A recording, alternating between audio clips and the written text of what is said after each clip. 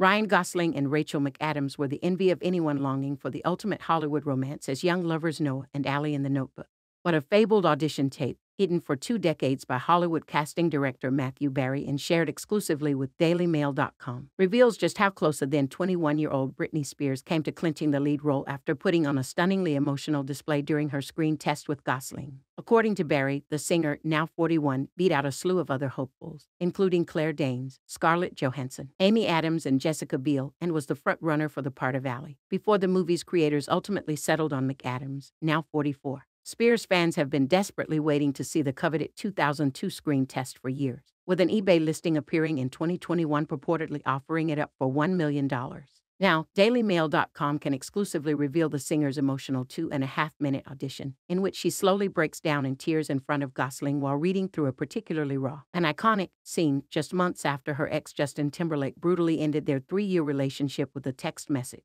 The clip sees Spears, who is dressed in a white lace top and wearing her hair down, and Gosling, who is standing off camera, reading through a scene together, with the pop star slowly tearing up as she goes through her line.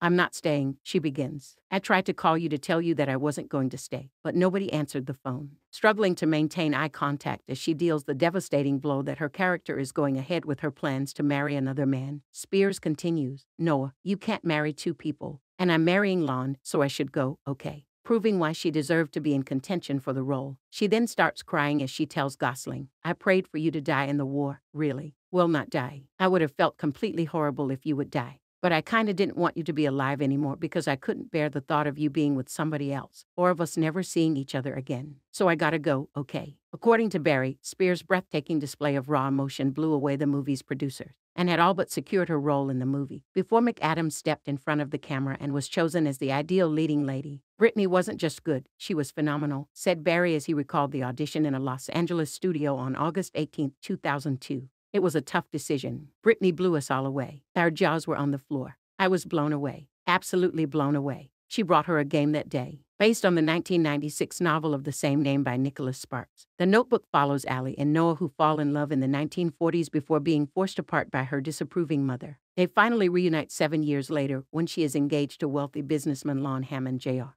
played by James Marsden, after she sees a picture of Noah outside the house he vowed to buy and restore for her. Everyone vying for the role was presented with the same monologue, a twist on the scene in which Noah berates Allie into deciding which man she would rather be with.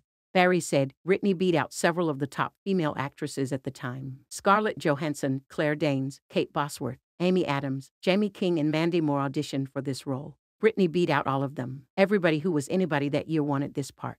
Also in contention for the role was Biel, 42, the current wife of Spears' ex-Timberlake.